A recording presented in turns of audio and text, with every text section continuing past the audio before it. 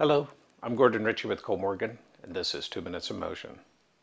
There are times when an application requires limits to be placed on torque, velocity, position, or acceleration.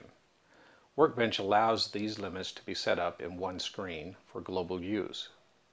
In the limit screen, the first available limit is current. Remember that current is torque, so this can also be thought of as a torque limit.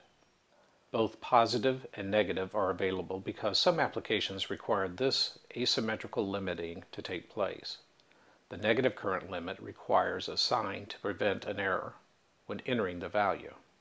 The velocity limit also has positive and negative limits available, and the sign for negative must also be respected.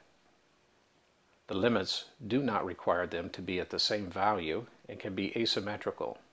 The overspeed limit can be set to the point at which it will fault. Position limits are also called software limits or soft limits. These are used inside the hardware limits and can be used to limit the positive and negative travel.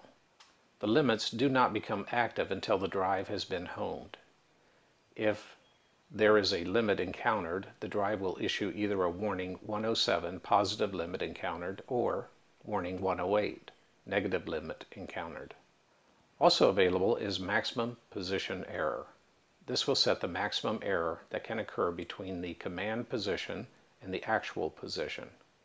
If this is set to 0, the position error will be ignored, and this is set too low, nuisance errors can occur during accel and decel.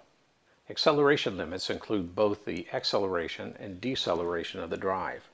Again, the two do not need to be symmetrical, as some applications require different limits. You will want to keep in mind that the limit screen is available in all AKD configurations, including the AKD Basic, so the AKD Basic will have to be programmed accordingly. I'm Gordon Ritchie for 2 Minutes of Motion. I'll see you in the next segment.